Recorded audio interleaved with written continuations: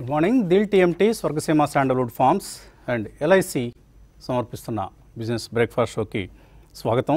So మార్కెట్స్లో ఈ morning మనకు మిక్స్డ్ క్యూస్ కనిపిస్తున్నాయి, కొంత వీక్నెస్ కనిపిస్తోంది. గిఫ్ట్ నిఫ్టీ సూచిస్తున్న దాని ప్రకారం మనం స్వల్పంగా నష్టాలతో ప్రారంభం కాబోతోంది market 19,641.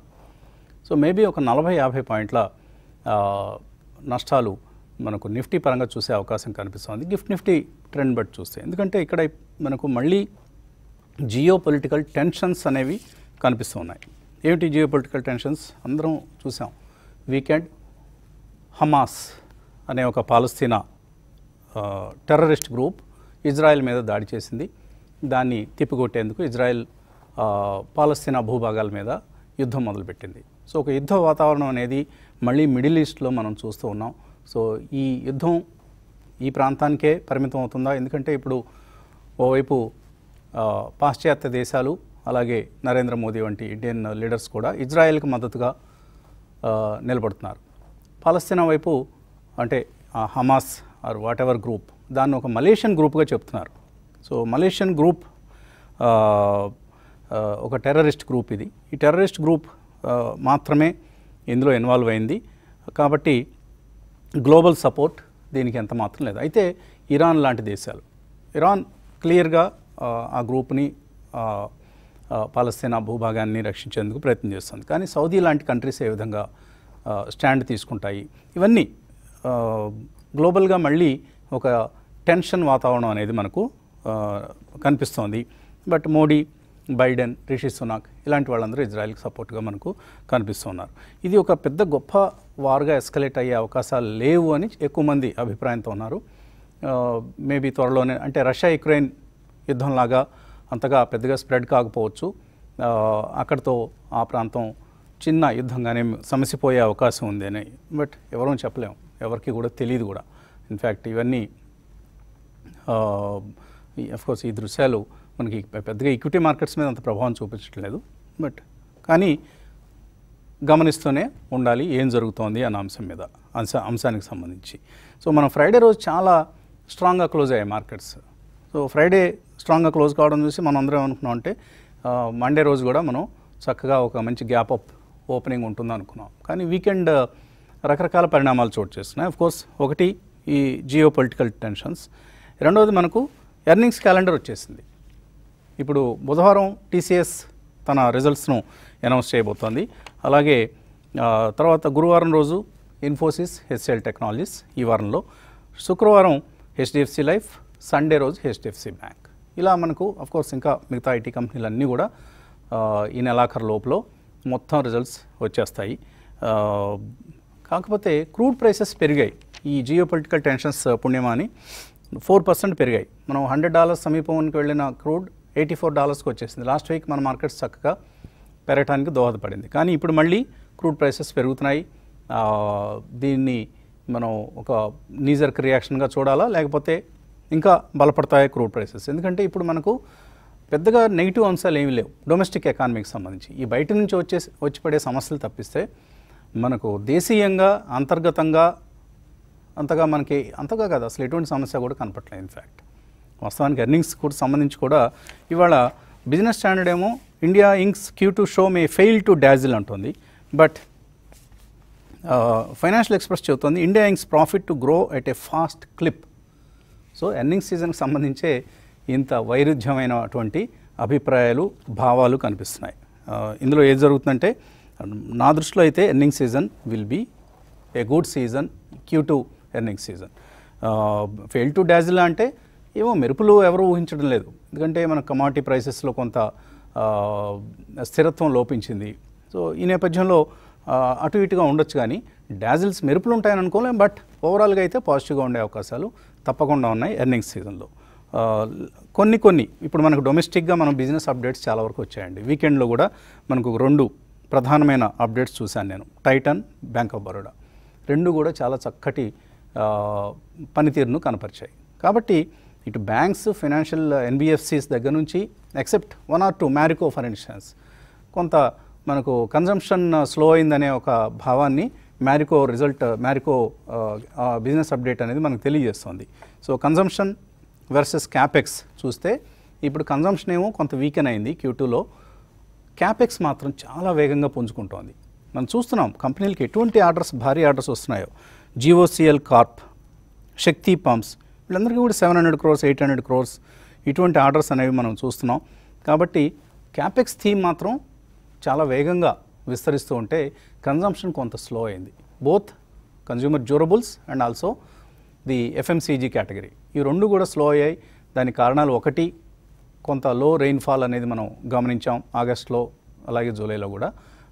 But urban consumption theme బాగుంది అంటానికి మాత్రం ఇప్పుడు Titan watches and వేరబుల్స్లో 32% growth year on year, I care 12%, emerging business 29%, carrot lane అంటే వాళ్ళ జ్యువెలరీ బిజినెస్ 45% పెరిగింది. సో ఈ డబుల్ డిజిట్ గ్రోత్ అనేది మనం టైటన్ కన్జంప్షన్లో చూద్దాం. సో ఇలా మిక్స్డ్గా మనకు కనిపిస్తోంది. But majority domestic facing companies are showing strong numbers, అది మనం గమనించాల్సిన అంశం. బట్ ఏదైతే మనకు గ్లోబల్ ఫేసింగ్ కంపెనీస్ ఉన్నాయో, ఐటీ కంపెనీల రిజల్ట్స్ని మార్కెట్ చాలా కీలకంగా భావిస్తుంది. ఎందుకంటే FY25 సంబంధించిన గైడెన్స్ మనకు దొరకబోతోంది త్వరలో. ఆల్రెడీ మనం FY24 ఫస్ట్ హాఫ్ దాటిస్తాం. కాబట్టి ఇక్కడ నుంచి FY25కి సంబంధించిన కామెంటరీ వస్తుంది. వాళ్ళ గైడెన్స్ నెంబర్స్ ఏ విధంగా ఉంటాయి, ఆర్డర్ బుక్, TCS రిజల్ట్లో మనకు బైబ్యాక్ కూడా ఈసారి చేర్చారు. సో 22లో ఒక బైబ్యాక్, ఆ టైంలో 4500 ప్రైస్ దగ్గర బైబ్యాక్ నిర్ణయించారు. మరి ఇప్పుడు ఎంత ప్రైస్ నిర్ణయిస్తారనేది మనకు తెలియదు. మేబీ సమ్వేర్ అరౌండ్ 3500 ఉండే అవకాశాలు కనిపిస్తున్నాయి. సో TCS రిజల్ట్ చాలా కీలకం కాబోతోంది. ఆ తర్వాత followed by other IT majors అందరూ కూడా. బట్ వాల్యుయేషన్స్ పరంగా చూస్తే మనకి ఇప్పుడు 12 months ఫార్వర్డ్ పీఈలు కనుక చూస్తే TCS is trading at 27 times, Infosys at 23 times, HCL Tech at 20 times and Wipro is at 17 times. So historical యావరేజ్తో compare చేస్తే దగ్గరగానే ఉన్నాయి. మనం ఓవర్ వాల్యూడ్గా ఐటీ సెక్టర్ని భావించలేం. రిజల్ట్స్ మీద ఆధారపడి నెక్స్ట్ దొరకబోయే పీఈలు ఆధారపడి ఉంటాయి. ఇక ఇవాళ మనకు apart from the crude and crude related sectors, sugar stocks, liquor stocks లైమ్లైట్లో ఉండబోతున్నాయి. 2 రీజన్స్. ఒకటి, మొలాసిస్ మీద GSTని 18% నుంచి 5% తగ్గించారు. So which is a favourable factor for the sugar companies, sugar manufacturing companies. ఎందుకంటే వీళ్ళందరూ కూడా ఈ ఆల్కహాల్ రిలేటెడ్ ప్రొడక్ట్స్ని అలాగే ఇథనాల్ వంటి ప్రొడక్ట్స్ని తయారు చేస్తాయి కాబట్టి. రెండోది, ఎలక్షన్స్ షెడ్యూల్ ఇవాళ రాబోతుంది. 5 రాష్ట్రాలకు చెందిన ఎలక్షన్ షెడ్యూల్ ఈ మధ్యాహ్నం వెలువడబోతోంది. ఛత్తీస్గఢ్, మధ్యప్రదేశ్, తెలంగాణ, ఇంకా ఇతర 2 రాష్ట్రాలకు సంబంధించిన ఎలక్షన్ షెడ్యూల్. అది కూడా చాలా కీలకం, ముఖ్యంగా ఈ కన్జంప్షన్ రిలేటెడ్ కంపెనీస్కి. రెండో ఫ్యాక్టర్ రిజల్ట్స్తో పాటు ఎలక్షన్స్, అండ్ మూడోది మనకు ఫెస్టివల్ సీజన్ ప్రారంభమవుతుంది. సో ఫెస్టివల్ సీజన్ సందర్భంగా ఎటువంటి డిమాండ్ ఉంటుంది? ఎందుకంటే ఇప్పుడు మనం కన్జంప్షన్లో మనం ఇందాక అనుకున్న అంశాల్లో 4 వీలర్స్ 2 వీలర్స్ సంబంధించిన అంకెలు బాగా తగ్గాయి మనకు లాస్ట్ మంత్ నెంబర్స్ కనుక గమనిస్తే. కాబట్టి ఈ కన్జంప్షన్ని థీమ్ని ఎలక్షన్స్ ఎంతవరకు ప్రభావితం చేయగలుగుతాయి, ఫెస్టివల్ సీజన్ ఎంతవరకు ప్రభావితం చేయగలుగుతుంది, ఒక మంచి సీజన్గా మిగులుతుందా ఇది అనేది చూడాలి. ఎందుకంటే రకరకాల పరిణామాలు ఎలక్షన్ టైంలో మనకు చోటు చేసుకుంటాయి. ముఖ్యంగా కన్జంప్షన్ పెరుగుతుంది అండ్ స్పోర్టింగ్ ఈవెంట్స్ ఎలాగో ఉన్నాయి. వరల్డ్ కప్ నిన్న కూడా ఒక అద్భుతమైన బోనీ మ్యాచ్ చూసాం మనం. ఒక బలమైన ప్రత్యర్థిని ఓడించగలిగింది మనం. మొదట్లో తడబడినప్పటికీ కూడా జడేజా అద్భుతమైన బౌలింగ్, అలాగే విరాట్ కోహ్లీ, కేఎల్ రాహుల్ అత్యద్భుతమైన జోడీ, ఇవన్నీ కూడా మనల్ని మొత్తం మీద నెగ్గించగలిగాయి. It was not a very strong convincing victory, but it's okay, గెలిచాం. మొత్తం మీద గెలవటం ముఖ్యం. ఎలా గెలిచాం, ఎంత సునాయాసంగా గెలిచాం అన్నది కాదు. క్రాంతి గారు చూసారా మ్యాచ్? చూడలేదు. మీరు క్రికెట్కి పూర్తిగా దూరంగా ఉన్నారు. సరే, ఇంకా ఇతర ముఖ్యమైన పనులు ఎక్కడో బిజీగా ఉండి ఉంటారు. ఏంటి పర్సనల్గా చెప్పాలంటే వసంత్ గారు, నాకు సండే ఈవినింగ్ బ్యాలెన్స్ షీట్స్ మీద ఒక IIM అహ్మదాబాద్లో కోర్స్ ఒకటి ఉంటుంది. సో ఆ కోర్స్ అటెండ్ అవుతాను. వెరీ గుడ్, మంచిది. Learning is earning.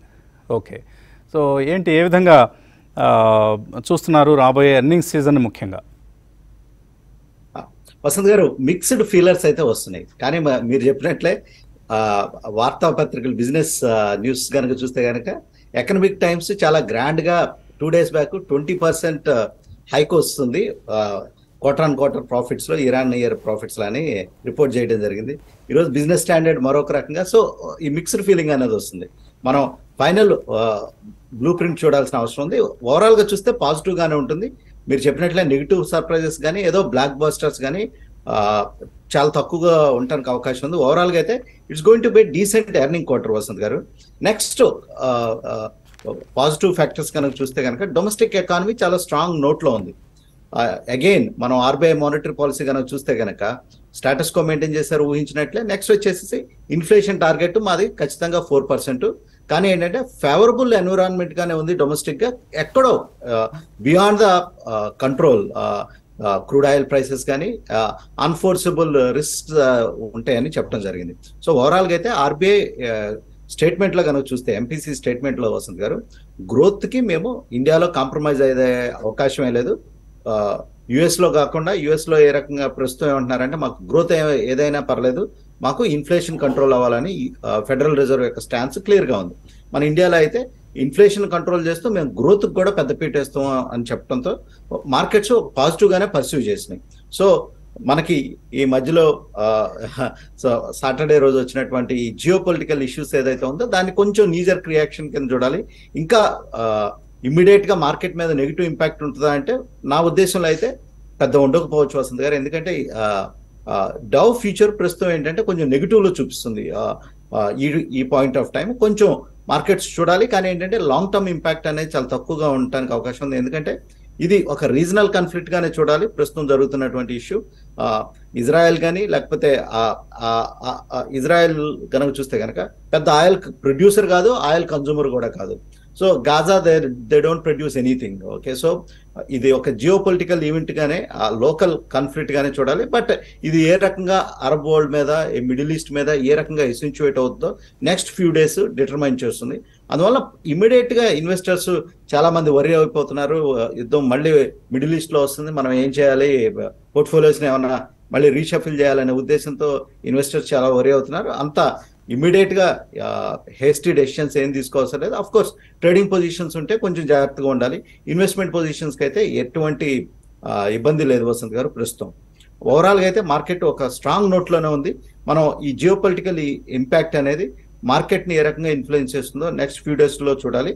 బట్ ఏంటంటే ఎర్నింగ్ సీజన్స్ నుంచి పాజిటివ్ గానే ఎక్స్పెక్ట్ చేయాలి. ఎటువంటి నెగిటివ్ అయితే ఉండకపోవచ్చు వసంత్ గారు. ఓకే, సో క్రూడ్ ప్రైస్ ఒక్కటే ఇక్కడ మనకు ఒక స్పాయిలర్ లేదా ఒక అపశకునంగా కనిపిస్తోంది. అదర్వైజ్ యూఎస్లో జాబ్స్ డేటా చాలా పాజిటివ్గా వచ్చింది. మార్కెట్ అంచనా వేసిన దానికంటే డబుల్ వచ్చేసింది. అలాగే ఆర్బీఐ పాలసీలో మనకు అంతా అనుకున్న విధంగానే హాకిష్ పాజ్తోనే సరిపెట్టారు.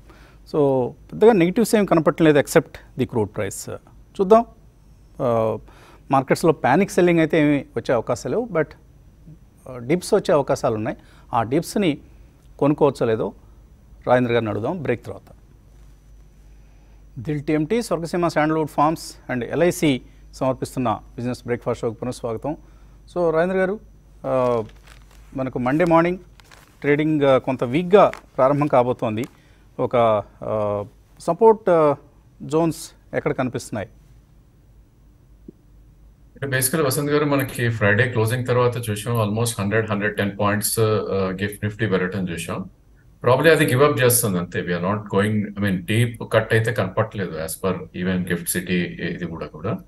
సో నా ఉద్దేశంలో ప్రాబ్లీ సపోర్ట్ పాయింట్స్ అనేది మనకి ఈ స్టేజ్ లో 19,559 దగ్గర ఉంటుంది. So it's almost about 50 plus about 40-90 points కింద సపోర్ట్ పాయింట్ ఉంటుంది first. And second support 19,457. So 19,550 and 450 అనేది ఒక డిమాండ్ జోన్ గా పరిగణించవచ్చు. In case market maybe first half an hour లో కొద్దిగా ఇనిషియల్ సెల్ ఆఫ్ ఏదన్నా వీక్ హార్ట్స్ తోటి వచ్చింది అంటే కనుక that should be bought in అనే నా సజెషన్. ఎందుకంటే ప్రాబ్లీ ఆల్రెడీ మనకి బాటమ్ అవుట్ అయిపోయింది మార్కెట్. అండ్ 19,333 నుంచి రివర్సల్ బార్ ఏదైతే చూసామో ప్రాబ్లీ ఇట్ సేస్ దట్ 19,900 దాకా కూడా వెళ్ళే ఛాన్సెస్ ఉంది అని. సో ఒకవేళ 100 పాయింట్స్ పడింది అంటే కనుక one should try to buy and probably 120-130 points కింద స్టాప్ లాస్ ఉంటుంది. And maybe 300-400 points up move ఉంటుంది. కాబట్టి అఫ్ కోర్స్ మనకి ఎక్స్టర్నల్ ఈవెంట్స్ ఏదైనా ఎస్కలేట్ అయితే కనుక స్టాప్ లాస్ ట్రిగర్ ఛాన్సెస్ ఉంటే అది we need to prepare.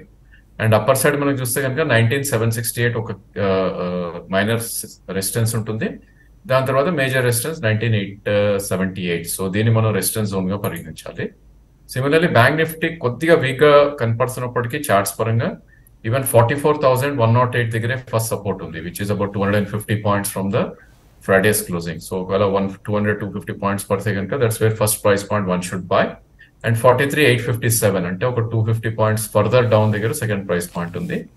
All probably 44,842 నుంచి 45,276 దాకా ఈవెన్ బ్యాంక్ నిఫ్టీ కూడా వెళ్ళే ఛాన్సెస్ మనకు కనిపిస్తుంది. అండ్ లాస్ట్ వీక్ లో మనకి నిఫ్టీకి దోహదపడ్డ స్టాక్స్ చూస్తే కనుక ఆల్ దీస్ డేస్ ఏదైతే ప్రాఫిట్ బుకింగ్ వచ్చిందో వాటిల్లో కొంచెం పుల్ బ్యాక్ ర్యాలీ రావటం చూసాం. For example ABB, capital good space లో ఏబీబీ లాంటి stocks, Bajaj twins, I think they have done extremely well last week. In fact Bajaj fins are almost it has gone all time high. So probably I think that's where the action. ఇంకా ఇక్కడ నుంచి కూడా ఇంకా up move ఉండే chances ఉంటుంది, దానికి కీగా watch చేయొచ్చు. Of course reality space లో డిఎల్ఎఫ్ ఒక న్యూ 52 వీక్ హై హిట్ అవటం చేసాం.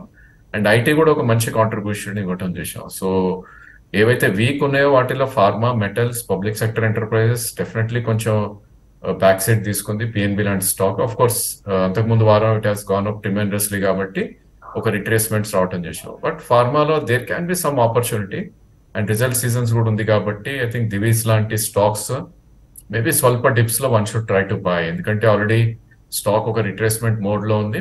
ఒక 3-5% పడితే కనుక ఒక అట్రాక్టివ్ బై జోన్ కి వచ్చే ఛాన్సెస్ కనిపిస్తుంది. అండ్ వర్స్ట్ హిట్ ఏదైతే మనం చూసామో it's speciality chemicals again, starting with Naveen fluorine. Probably it has hit very badly down side and probably దాని స్పిల్ ఓవర్ ఎఫెక్ట్ లో దీపక్ ఫర్టిలైజర్స్ కానీ, దీపక్ నైట్రేట్ కానీ, వీటన్నిటిలో ఎస్ఆర్ఎఫ్ వీటన్నిటిలో కొద్దిగా సెల్ ఆఫ్ రావటం చూసాం. అండ్ సిమిలర్లీ డిఫెన్స్ లో there is no respite. So 2-3 weeks retracements తర్వాత కూడా ప్రాబ్లీ ఒక పుల్ బ్యాక్ అనేది రాలేదు. అఫ్ కోర్స్ సైడ్ వేస్ వెళ్ళటం చూస్తున్నాం మనం. సో ఆ స్పేస్ లో బిఎంఎల్ లాంటి స్టాక్స్ ఇంకొంచెం ఒక 3-5% పడితే కనుక అట్రాక్టివ్ బై జోన్ లోకి వస్తుంది. And we should keep a watch on defence అని చెప్తాను. అదేవిధంగా రైల్వే స్టాక్స్ లో కూడా కన్సాలిడేషన్ జరుగుతుంది. మేబీ ఈ రోజు ఒక 3-5% పడితే కనుక first price point one should buy. And RVNL లాంటి స్టాక్స్ హైబీటా స్టాక్స్ కాబట్టి 8-10% కూడా కిందకు వచ్చే ఛాన్సెస్ ఉంటుంది ఒక్కోసారి. That's where we should be fully invested for at least 2 quarters view ఉన్నకి. And result season already start అయింది మనకి. ప్రాబ్లీ ఈ రోజు పెద్ద గ్రేట్ ఇవి లేకపోయినా కూడా రేపటి నుంచి జిఎం డెలివరీస్ ఒకటి రేపు ఉంది రిజల్ట్ గుడ్ నేమ్స్ లో. అదేవిధంగా ఎల్లుండి 11th రోజు delta and TCS is giving results. So probably that's where will get opportunities. ఎక్కడైతే రిజల్ట్స్ కొంచెం బాగోకుండా మంచి స్టాక్స్ కరెక్ట్ అవుతాయి వాటిల్లో తీసుకోవటం. అండ్ రిజల్ట్స్ బాగుండి again we all know by on news and cell on news లాగా వస్తూ ఉంటుంది. గుడ్ న్యూస్ తోటి సెల్లింగ్ కూడా వచ్చే ఛాన్సెస్ ఉంటుంది. సో ఎక్కడైతే రిజల్ట్స్ వర్స్ట్ ఉన్నాయో ప్రాబ్లీ మంచి స్టాక్స్ ని we should try to buy. Results extremely good ఉండి అవి గ్యాప్ అప్ ఉంటే కనుక probably we should try to take some profits అని నా సజెషన్. ఓకే, అలాగే మార్చిలో నిఫ్టీ రివిజన్ జరుగుతుంది. మళ్ళీ నిఫ్టీలో ఏ స్టాక్స్ ఉండాలి, ఏ స్టాక్స్ వెళ్ళిపోవాలని. ఈసారి అనలిస్ట్ అంచనా ప్రకారం యూపీఎల్ అండ్ బీపీసీఎల్ ఈ రెండు నిఫ్టీ నుంచి వైదొలగే అవకాశం కనిపిస్తుంది. ఏమొస్తాయి వీటి ప్లేస్లో అని మనం గమనిస్తే బహుశా Sriram transport finance and BEL Bharat electronics limited ఇవి రెండు వచ్చే అవకాశాలు ఉన్నాయని అనుకుంటున్నారు. అలాగే హీరో మోటోకార్ప్ కూడా వెళ్ళిపోయి ఆ ప్లేస్లో చోళమండలం ఇన్వెస్ట్మెంట్ అండ్ ఫైనాన్స్ వచ్చే ఛాన్స్ కూడా ఉంది నిఫ్టీ 50 ఇండెక్స్లో అని మరొక అంచనా కూడా ఉంది. సో ఫిబ్రవరిలో వస్తాయి, ఇంకా టైం ఉంది, బట్ స్టిల్ ఇప్పటి నుంచి ఊహాగానాలు జరుగుతూ ఉంటాయి. అలాగే ఐపీఓ మార్కెట్ లాస్ట్ మంత్ చాలా యాక్టివ్గా ఉండడం మనం చూసాం. బట్ ఈ నెలలో కొద్దిగా తగ్గే అవకాశాలు ఉన్నాయి ఐపీఓస్ రానున్న ఐపీఓస్. ఎందుకంటే సెప్టెంబర్లో ఏవైతే చేయలేకపోయారో వాళ్ళు ఐపీఓస్ని వాళ్ళు ఈ నెలలో వస్తే ఒకవేళ వాళ్ళు ఏప్రిల్ జూన్ క్వార్టర్ రిజల్ట్స్ని కూడా వాళ్ళ ప్రాస్పెక్టస్లో పొందుపరచాల్సి ఉంటుంది. అది కొంచెం కష్టం ఐపీఓకి వచ్చే కంపెనీలు. అందువలన ఐపీఓ మార్కెట్ కొద్దిగా చల్లబడే అవకాశం ఈ నెల కన్నా. బట్ అయినా కూడా చాలా ఐపీఓస్ లైనప్ అయి ఉన్నాయి. Like ESAF small finance bank ఈ మధ్యకాలంలో విపరీతంగా యాడ్లు ఇచ్చారు వాళ్ళు మన బిజినెస్ ఛానల్స్ అన్నింటిలోనూ, అదొకటి. అలాగే టాటా టెక్నాలజీస్, టాటా గ్రూప్ నుంచి almost more than 15-16 years are almost 2 decades తర్వాత వస్తున్న ఐపీఓ ఇది టాటా టెక్నాలజీస్. ఇది బహుశా ఈ నెలలో వచ్చినా కూడా మనం ఆశ్చర్యపోనవసరం లేదు. ఎందుకంటే ఆల్రెడీ వాళ్ళు ఈ టాటా మోటార్స్ షేర్ హోల్డర్స్కి అలాగే ఎంప్లాయీస్కి ఎటువంటి ప్రాధాన్యం ఇవ్వాలో ఆల్రెడీ నిర్ణయించుకున్నారు కాబట్టి బహుశా అక్టోబర్లో టాటా టెక్నాలజీస్ ఐపీఓ ఉండే అవకాశాలు కనిపిస్తున్నాయి. ఓకే, బ్రేక్ తీసుకున్నాం. బ్రేక్ తర్వాత కాల్స్ మేల్. సుమారుగా 85 పాయింట్ల నష్టం మనకు నిఫ్టీలో కనిపిస్తుంది. 600 పాయింట్లకు పైగా నష్టం సెన్సెక్స్లో కనిపిస్తుంది pre open ట్రేడ్లో. So Israel Hamas పాలస్తీనా టెన్షన్స్ మార్కెట్ మీద కొంతమేరకు ఆ టెన్షన్స్ ప్రభావం మార్కెట్స్ మీద ఉండే అవకాశం కనిపిస్తుంది, ముఖ్యంగా ఓపెనింగ్లో. తర్వాత ఏం జరుగుతుంది అనేది వేరే విషయం. అలాగే మనకు హైదరాబాద్ బేస్డ్ కంపెనీస్ ఫ్రైడే రోజు కొన్ని చాలా యాక్టివ్గా ట్రేడ్ అయ్యాయి. HBL power, Lokesh machines, genus power, ఇలాంటివన్నీ కూడా స్ట్రాంగ్గా వాల్యూమ్స్ అండ్ ప్రైస్ యాక్షన్ 3 చూసాం మనం. ఈ 3 కౌంటర్లో ముఖ్యంగా చూద్దాం ఈరోజు ఏ విధంగా ఇవి ట్రేడ్ అవుతాయి. కాలర్స్ వెయిట్ చేస్తున్నారు. ముందుగా ఒక కాలర్ని తీసుకుందాం. హలో సార్, నమస్తే సార్. నేను నాయుడు మాట్లాడుతున్నాను సార్, విశాఖపట్నం నుంచి. నమస్తే నాయుడు గారు, అడగండి. సార్, నేను పోర్ట్ఫోలియో సార్ 2 కాల్ ఆప్షన్స్ హోల్డ్లో ఉన్నాయి సార్. ఈ month ఎక్స్పైరీది. Tata power 270 sir and power grid 200 CE sir. Power grid 200 put option, call option sir. Call option. Sir Tata power 270 call option. Call option కొన్నారు ఇవి, అంతే కదా sir? Okay, power grid and Tata power. Yes sir. Rajendra గారు? Yeah, probably I think Tata Power, it's not a high beta stock అండి. So already మనకి last couple of weeks back 276 already stop out అవటం చూసాం somewhere అక్కడ.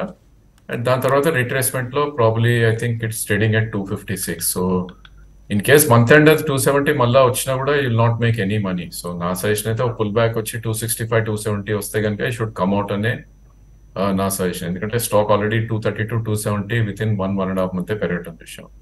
And even power grid probably I think you can whole power grid, ఎందుకంటే 204, 205 లే chances ఉంటుంది. But మీరు ఎఫ్ఎండోలో ఉన్నారు కాబట్టి I would advise A stop loss power grid లో. సో 197 కరెంట్ మార్కెట్ ప్రైస్ ఉంది, 191 కింద closing basis probably it's a stop loss. అక్కడ మీరు ఎగ్జిట్ అయిపోవాలి మీ కాల్ ఆప్షన్.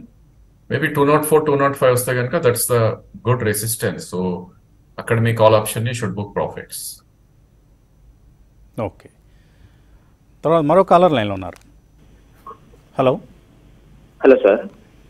నమస్తే అండి, అడగండి. Good morning sir. నా పేరు వెంకట్ ఫ్రమ్ ఒంగోల్. అడగండి వెంకట్. సార్ ఐఆర్ఎఫ్సి 44 లో ఒక 900 ఉన్నాయి సార్. 44? 44 లో సార్. ఎన్సిసి వచ్చేసి 138 లో 500 ఉన్నాయి సార్. ఓకే. రిలయన్స్ పవర్ వచ్చేసి 21 లో 13,000 ఉన్నాయి సార్. ఇందులో ఏ హోల్డ్ చేయమంటారు ఏమన్నా? ఏవి హోల్డ్ చేయమంటారు? ఐఆర్ఎఫ్సి బాగా మంచి ప్రాఫిట్లో ఉన్నారు మీరు ఇప్పుడు. ఆల్మోస్ట్ 44లో కొంటే 75 రూపాయలు ఉంది. అలాగే ఎన్సిసి కూడా ప్రాఫిట్లో ఉన్నారు. I think NCC you should hold అండి. క్రాంతి గారు, ఐఆర్ఎఫ్సి ప్రాఫిట్స్ బుక్ చేసుకోవచ్చా? వసంత్ గారు, బాగా స్ట్రాంగ్గా పెర్ఫార్మెన్స్ చేసిన స్టాక్ వసంత్ గారు. నెక్స్ట్ ఏంటంటే రైల్వేలో చాలా పాజిటివ్ న్యూస్ అనేది వస్తుంది railway infra రిలేటెడ్లో. So IRFC is the key beneficiary for that అనమాట. ఆయన అయితే నార్మల్గా హోల్డ్ చేయొచ్చు వసంత్ గారు, ఇబ్బంది ఏం లేదు. కానీ ఏంటంటే డబల్ అయింది కాబట్టి always as a best practice. ఎందుకంటే ఈ బ్లాక్ స్పాట్స్, బ్లాక్ స్వాన్స్ మనం చెప్పలేము. ఈ జియో పొలిటికల్ ఇష్యూస్ ఎప్పుడైనా హిట్ చేస్తూ ఉంటాయి అనమాట. అందువల్ల క్యాపిటల్ తీసుకోమని చెప్తాను. But he can hold on to the company Vasant గారు, ఐఆర్ఎఫ్సి. నెక్స్ట్ ఆయన రిలయన్స్ పవర్ కూడా అన్నారు. కొంచెం పవర్ సెక్టర్లో పాజిటివిటీ అనేది ఉంది, కానీ it's like a lottery ticket, it can turn anywhere Vasant గారు. సో రిలయన్స్ పవర్లోంచి బయటకు వచ్చేసి మంచి పవర్ కంపెనీస్ కొనుక్కోండి, బోల్డెన్ ఉన్నాయి. ఇందాకే ఎవరు అడిగారు మనకి, ఆయన కూడా ఆప్షన్స్లో కొన్నారనుకోండి సార్, అది వేరే విషయం. But Tata power, power grid, power finance corporation, REC, మీరు ఈవెన్ రిస్కీ బెట్స్ తీసుకోవాలన్నా కూడా Suzlon energy is a better option compare to Reliance power. Reliance power చాలా దయనీయమైన స్థితిలో ఉంది కాబట్టి దాని నుంచి ఇతర స్ట్రాంగర్ పవర్ కంపెనీస్లోకి మీరు మారటం మంచిది. NTPC, so many companies power యూనివర్స్లో మనకు డజన్ల కొద్ది కంపెనీలు ఉన్నాయి, మంచి కంపెనీలు. తర్వాత మరో కాలర్ లైన్లో ఉన్నారు. హలో. హలో. ఓకే, ఆయన సార్ నమస్తే సార్. నమస్తే, మాట్లాడండి సార్. నమస్తే సార్, నా పేరు జానియా సార్, ఖమ్మం నుంచి మాట్లాడుతున్నాను. అడగండి సార్. ఐక్యూ నేను 12% లాస్ లో ఉన్నాను సార్. 404 దగ్గర పర్చేజ్ చేశాను సార్. ఏదండి? ఐకియో సార్, ఐకియో ఐకియో, ఓకే, కొత్త అవును సార్, లిస్టింగ్, అవును రైట్. 12% లాస్ లో ఉన్నాను సార్. 404 దగ్గర పర్చేజ్ చేశాను సార్. ఐడిఎఫ్సి 95 దగ్గర పర్చేజ్ చేశాను సార్. ఈ రెండింటి గురించి చెప్పగలరు? ఐకియో లైటింగ్ కొత్త లిస్టింగ్ అండి, ఎల్ఈడి లైట్స్ తయారీ కంపెనీ ఇది. అది వచ్చినప్పుడు బాగా ఒక మంచి హైప్ వచ్చింది లిస్ట్ అయిన టైంలో. బట్ ఆ తర్వాత చప్పబడిపోయింది like many of the listings, new listings. కాబట్టి ఇందులో మీరు పేషెన్స్ ఉంటే హోల్డ్ చేయాల్సింది తప్ప హైలోనే ఎంటర్ అయ్యారు మీరు. రెండవది ఐడిఎఫ్సి ఫస్ట్ బ్యాంక్ కదా రాజేంద్ర గారు, ఐడిఎఫ్సి ఫస్ట్ బ్యాంక్ ఎటువంటి సలహా ఇస్తారు?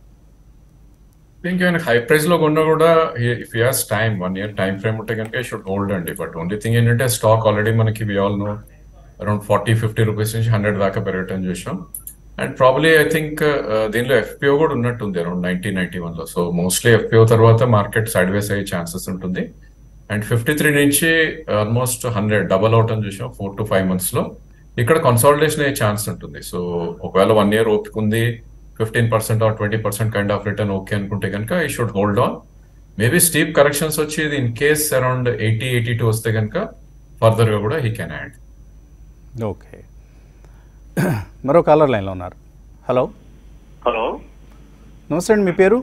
నమస్తే అండి, నా పేరు కిషోర్ అండి, విజయవాడ. అడగండి కిషోర్ గారు. సార్ నా దగ్గర లారస్, జీనస్ పవర్ ఉండే సార్. లాస్ట్ లో ఉన్నాను. లారస్ 500లో ఉండే, జీనస్ పవర్ 280 సార్.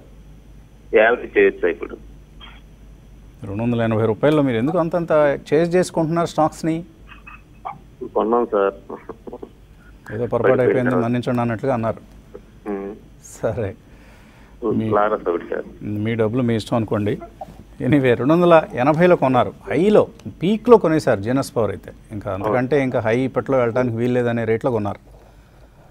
ఏంటి ఎంత స్మార్ట్ మీటర్ స్టోరీ బ్రహ్మాండంగా నడుస్తున్నా, ఎంత గొప్పగా ఈ కంపెనీ ఆర్డర్ బుక్ ఉన్నా కూడా ఈ హై రేట్స్లో కొనకూడదండి ఏ కంపెనీ అయినా సరే, అది జీనస్ అయినా కావచ్చు, మరొకటైనా కావచ్చు. ఏమంటారు క్రాంతి గారు?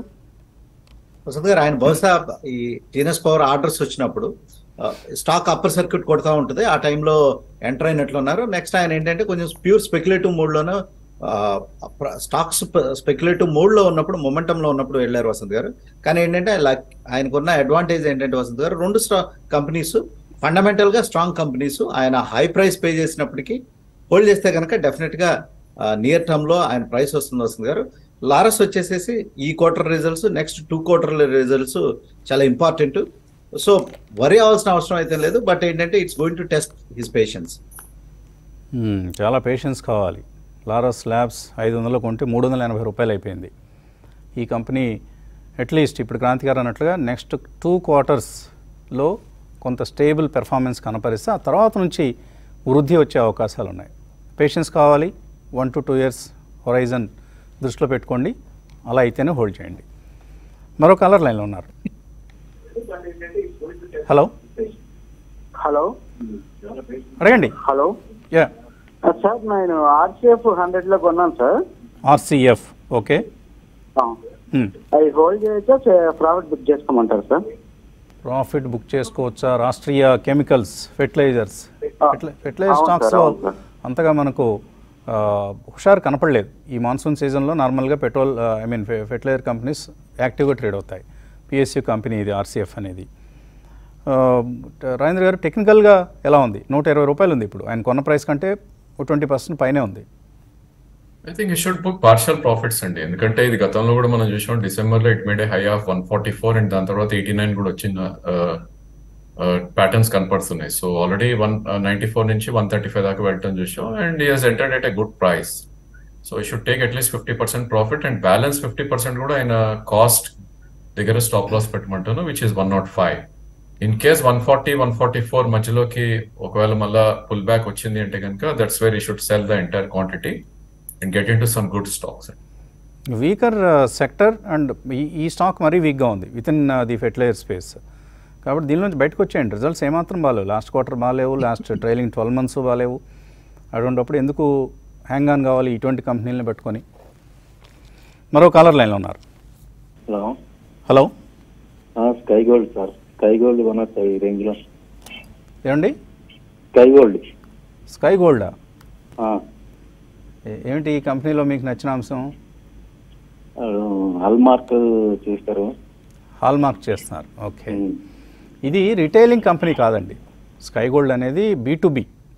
అంటే వీళ్ళు కళ్యాణ్ జ్యువెలర్స్ లాగానో టైటన్ లాగానో షోరూమ్స్ పెట్టి ఆ సేల్స్ మీద డిపెండ్ కారు. వీళ్ళంతా కూడా మీరు అన్నట్లు కొన్ని మిడ్ రేంజ్ జ్యువెలర్స్కి వాళ్ళు B2B సప్లయర్స్. కాబట్టి పెద్ద స్ట్రాంగర్ కంపెనీ అని నేను అనుకోవట్లేదు. క్రాంతి గారు ఏమైనా ట్రాక్ చేస్తున్నారా స్కై గోల్డ్? వసంత్ గారు మీరు చెప్పింది కరెక్ట్ వసంత్ గారు. నెక్స్ట్ వచ్చేసి దీని మార్కెట్ క్యాపిటలైజేషన్ 500 crores వసంత్ గారు. ఈ స్పేస్ లో ఇది చాలా స్మాల్ క్యాప్ కంపెనీ అనమాట. రీసెంట్ గా కొంచెం స్పెక్యులేటివ్ యాక్టివిటీ అనేది నడుస్తుంది. ఆయనకి ఆ రిస్క్ టేకింగ్ ఎబిలిటీ ఉంటేనే ఇటువంటి స్టాక్స్ లోకి వెళ్ళాలి వసంత్ గారు. మీరు చెప్పినట్లే it's B2B, it's not B2C అనమాట. అంటే కళ్యాణ్ జ్యువెలరీస్ కానీ టైటాన్ ఈ మోడల్ స్టోరీ కాదు.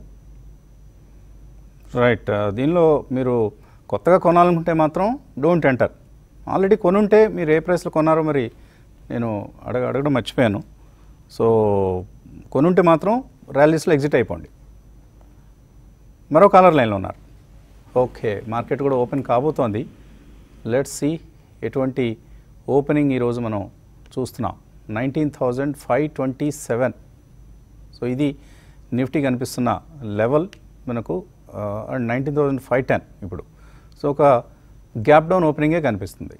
అండ్ బ్యాంక్ నిఫ్టీ 400 పాయింట్లు నష్టపోయింది. సెన్సెక్స్ 500 పాయింట్లు నష్టపోయింది. సో అనుకున్న దానికంటే ఎక్కువ నష్టమే మనం చూస్తున్నాం. గిఫ్ట్ నిఫ్టీ సూచించిన దానికంటే కూడా ఎక్కువ నష్టం కనిపిస్తుంది. మిడ్ క్యాప్ ఇండెక్స్ చాలా అండర్ పెర్ఫామ్ చేస్తుంది. 1.3% down mid cap index. And breadth is very very negative. 400 stocks లాభాలతో ప్రారంభమైతే 1900 స్టాక్స్ నష్టాలతో ప్రారంభమయ్యాయి. సో మిడ్ క్యాప్స్లో సెల్లింగ్ వస్తుంది. ఒక భారీ అమ్మకాల ఒత్తిడి అనేది మిడ్ క్యాప్స్లో కనిపిస్తుంది. ఇది ఓపెనింగ్ ట్రేడ్. ఇంకా ఇవి ముదురుతాయా నష్టాలు, లేదు ఎక్కడైనా బయింగ్ వస్తుందో చూడాలి. But otherwise this is not a good opening at all.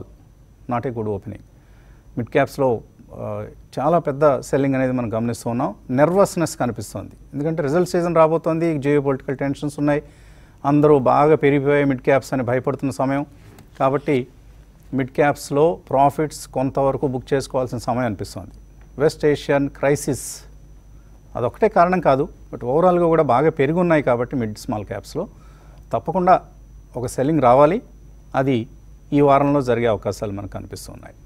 Okay, ఏ స్టాక్స్లో లాభాలు ఉన్నాయి లేదా నష్టాలు ఉన్నాయి ఒకసారి చూద్దాం. Okay, Nazara technologies is down 15%.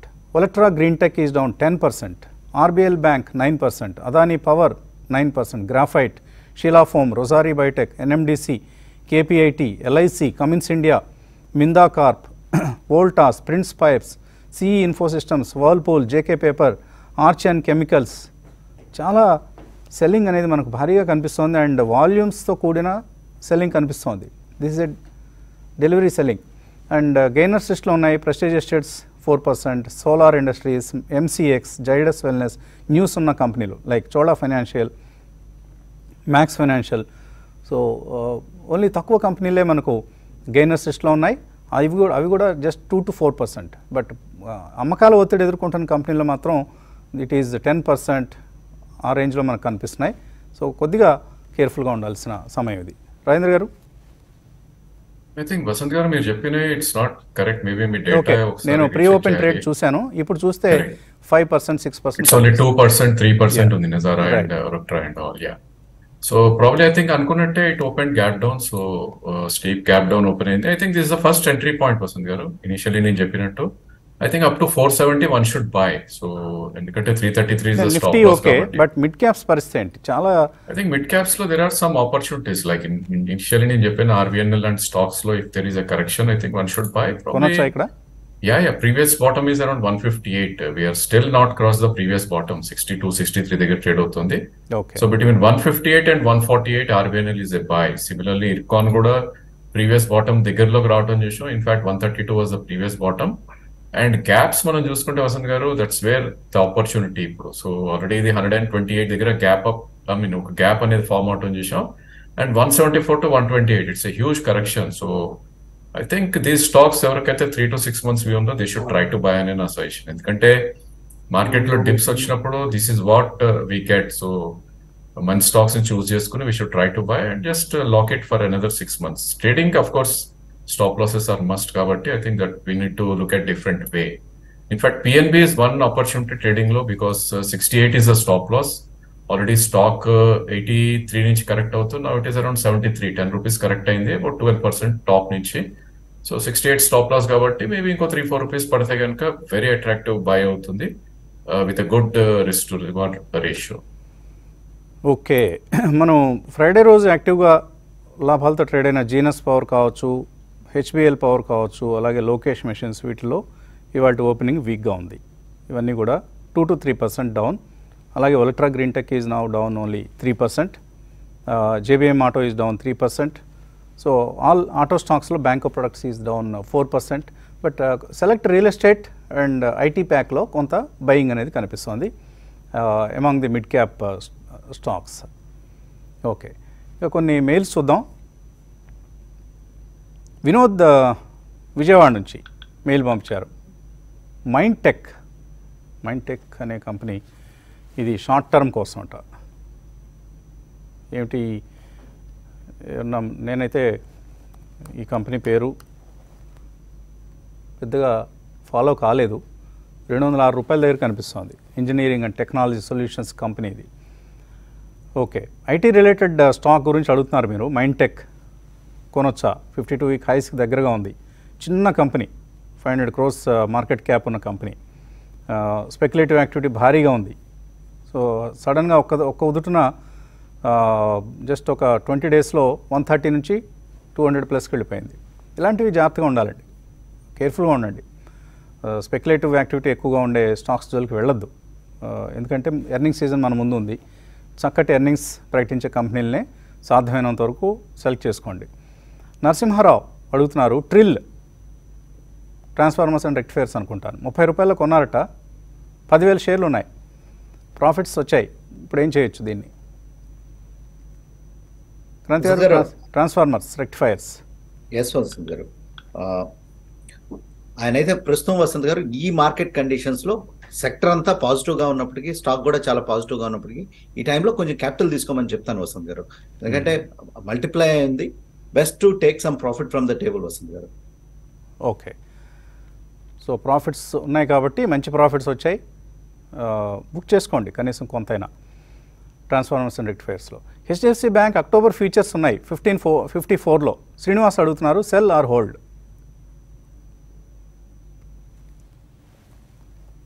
Rajendra గారు ట్రేడింగ్ చేస్తున్నారా? HDFC bank. HDFC is a buy and always. So I think already sell or hold అంటున్నారు కాబట్టి it's a hold because the performance of it might take a lot of time. అంటే 1554 future, October future.